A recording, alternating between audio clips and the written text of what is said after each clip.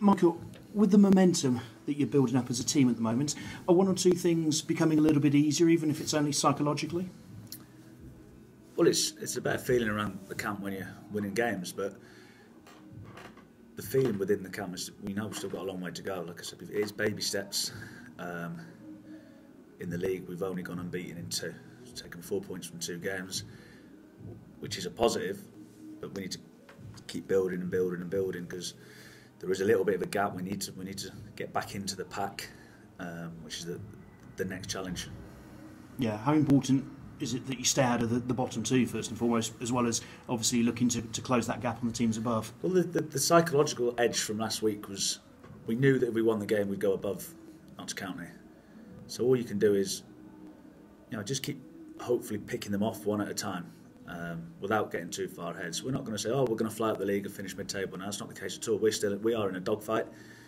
And I think a couple of weeks ago someone said to me, what is the aim this year? The aim is to stay up. Now in 2 months' time you might reevaluate and you might go, right, well we might be able to do this. But first and foremost, the first aim is stay in the league. So, like I said, get back in the group. That's the next challenge. And with those baby steps that you've been taking, how ready do you feel now to take on one of the teams who are near the top of the table? We've played quite a few of them recently. They're going well. Plenty's done a good job. Young, athletic. So I think the next 2 games are, the Saturday, Tuesday, 2 tough games coming up, and it'll be a real test.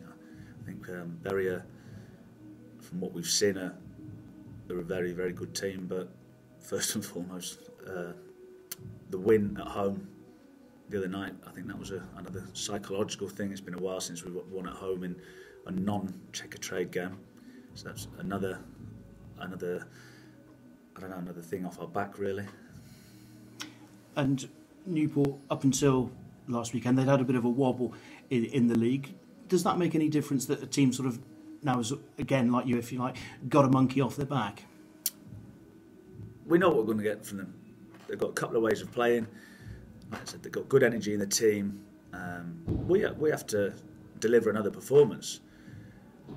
We've kept 4 clean sheets. Can we do it? Can you do it again? That's the challenge is, can you keep doing it, churning out? And the other night, it was 45 minutes. We kept the ball really well, and then we dogged it out and then showed a little bit of quality. So it's finding a way to win. You can't always play well. You can't always slick it around because pitches, conditions dictate sometimes. But the key is finding a way to, whether it's grind the result out or just playing really well. It's whatever happens on the day, but the key is winning. It's not the longest of journeys for them as well, so they should bring a few. Does a derby atmosphere just sort of help a little bit? Who knows? Hopefully it generates a good atmosphere.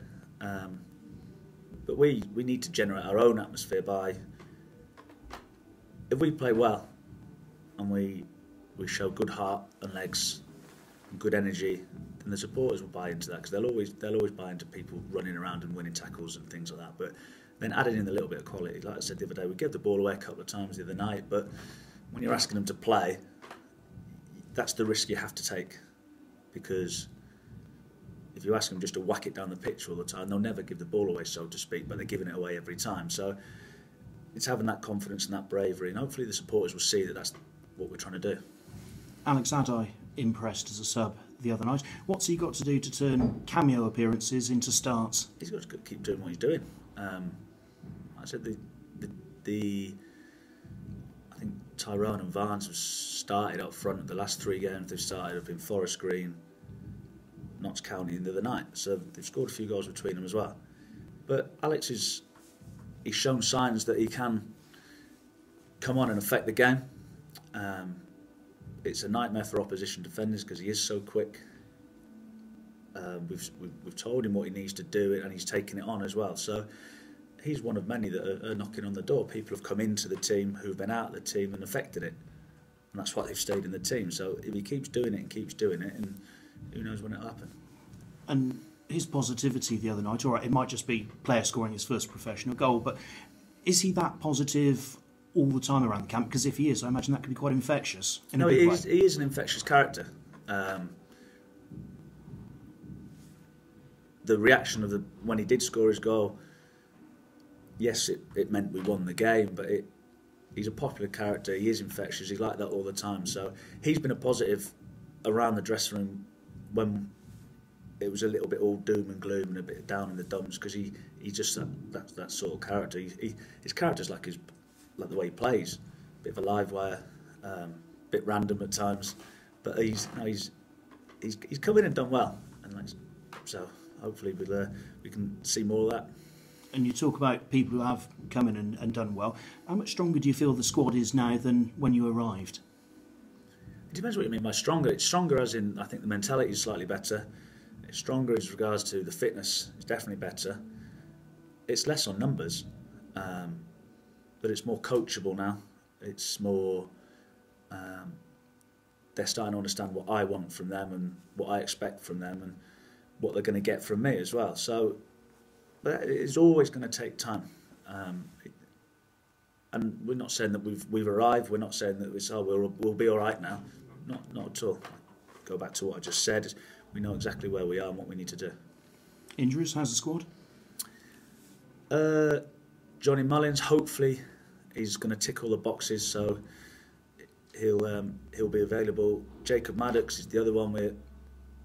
He wasn't ready the other night. We're not sure whether he's going to be ready this week or not. So we've got enough people in the group that obviously Liam McAlinden, he'll be back involved. Sam Jones will come back involved as well. So we won't be low on numbers.